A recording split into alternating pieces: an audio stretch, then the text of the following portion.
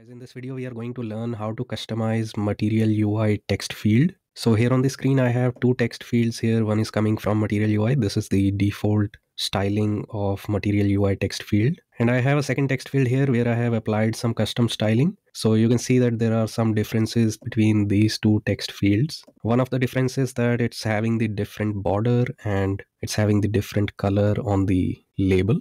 And when we start typing into this text field is also having the different font and the font size. So basically in this video, we are going to learn how we can customize this text field to whatever styling we want using our basic CSS knowledge. So guys, this is going to be a very interesting video. Stay tuned till the end of the video and subscribe to the channel if you haven't done so. Now let's go to the Visual Studio Code and start coding this text field. So guys, I have a new React application running here on my local host. So first thing we are going to do in this application is to install Material UI. So I'm just going to open a new tab and search for Material UI install. So here on the first link, I'll be able to find the command to install Material UI. So I'm just going to copy this installation command from here and paste it into my terminal to install Material UI in this application. So now Material UI has been installed in this application. I'm just going to remove all the default code that we have here and save this. And here in Material UI documentation, I can go to the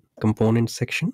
And here under the component section, I'll be able to find the text field. So basically, we are just going to copy this basic text field from Material UI and paste it into our application. And here at the top, I'm just going to import text field from Material UI. So if we look at our React application now and refresh it, we should be able to see text field here. So that's the default text field that is coming from Material UI. So here on the main div container, I'm just going to put some styling to bring it in the center of the page. So I'm just going to add a style tag here. I'm just going to make display as flex on this container. And we are going to align the items in the center of the page. And we are also going to justify the content to center. And I'm just going to assign a height of 100 VH to this div tag. So this is just going to bring the text field in the center of the page. Now we can start applying all the styling that we want to apply on this text field here. So as of now, I have not applied any custom styling to this text field. This is just a default text field that is coming from Material UI. So the first thing that I'm going to do in this text field is to increase the width of this text field so I can see it clearly on the screen. So I'm just going to put a style tag here and increase the width to 500 pixels. So if I save this is just going to increase the width of the text field to 500 pixels. So the next thing I want to try and do here is to change the font style of the text inside this text field. So when user is typing, they should be able to see some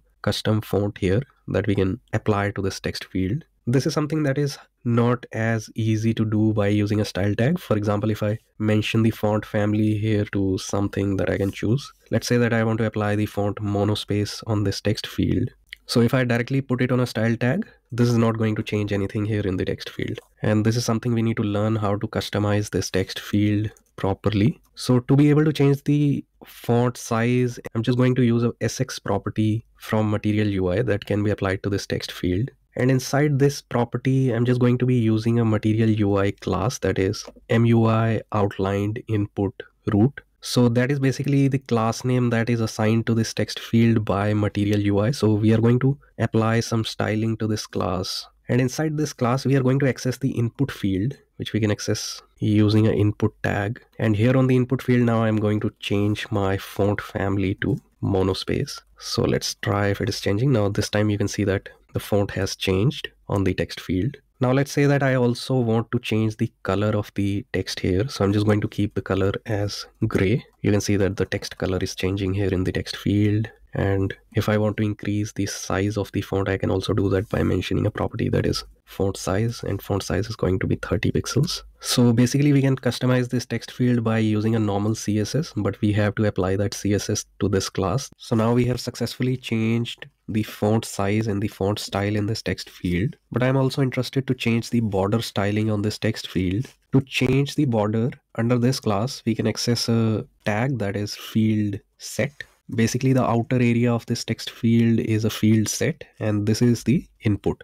So we have already applied styling to the input, and now we are going to apply styling to the outer area of this text field, that is a field set. So here I can assign the border, and the border is going to be 1 pixel solid gray. we are not able to see any changes here. So I'm just going to increase the border to 5 pixels. So now you can see that the border width has increased to 5 pixels. But you can see that when I click on this text field, the border is again going back to the default Material UI border. But by default, the border has changed. But when I click on it and start typing in it, it's going back again to the default border of Material UI. So I want to change the border also. When the user is typing, I want to see the thicker border, not the default border that is coming from Material UI. So here I'm just going to make some changes. So here I'm going to use an AND operator to apply some additional styling on this field set. So here I'm just going to access a class that is MUI focused, which means that when user is clicking on it and the text field is going into the focus mode, let's correct the text here, that is MUI focused field set. So that's the class that we are going to access, and we are going to apply the same border that we have applied on the field set.